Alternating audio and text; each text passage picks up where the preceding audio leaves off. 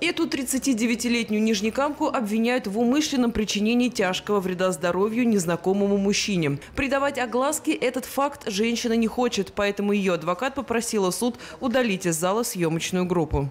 Поскольку моя подзащитная имеет 3 несовершеннолетних детей, дети маленькие, это станет ситуация достоятельной гласности, поэтому она возражает, и я также возражаю. Однако полноценное заседание не состоялось. Ни потерпевшие, ни свидетели в суд не явились. Известно, что инцидент произошел в одном из домов города в коридоре общего пользования.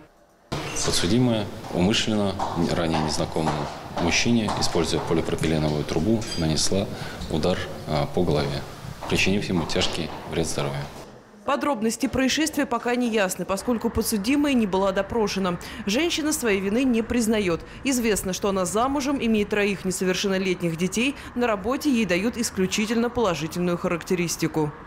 По данному факту предстоит судебное следствие. Если женщину признают виновной, ей может грозить до 10 лет лишения свободы. Следующее заседание назначено на декабрь. Светлана Шумкова, Рафаэль Ракипов. Новости НТР.